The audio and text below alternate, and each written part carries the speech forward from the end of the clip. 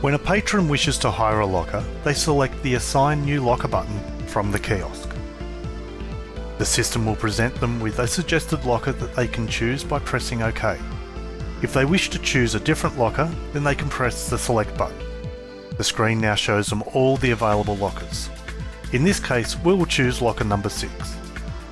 The patron now presents their card to the card reader to hire the locker. The locker is now hired to that card and the locker door opens. The patron can now place their belongings within the locker and close the locker door. The system will then return to the main screen ready for the next patron.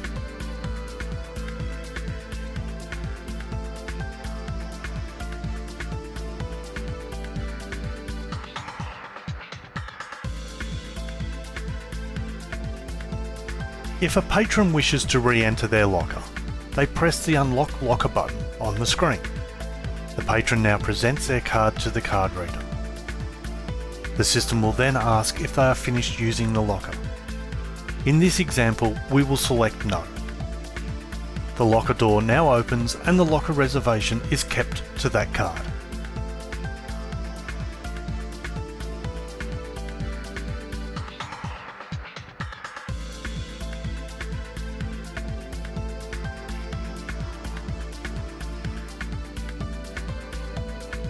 If the kiosk loses connection to the server, it will continue to operate in an offline mode. In this mode, a patron will still be able to unlock their locker. They simply press the Unlock Locker button and present their card to the card reader. The locker door now opens and the locker reservation is kept to that card.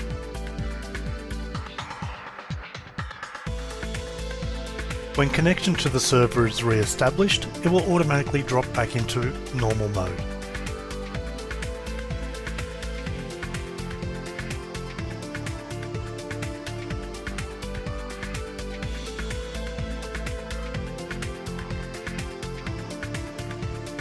If a patron wishes to re-enter their locker, they press the Unlock Locker button on the screen.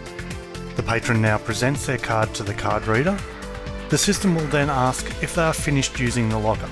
In this example, we will select Yes. The locker door now opens, the locker reservation is cleared, and the locker is now ready to be hired again.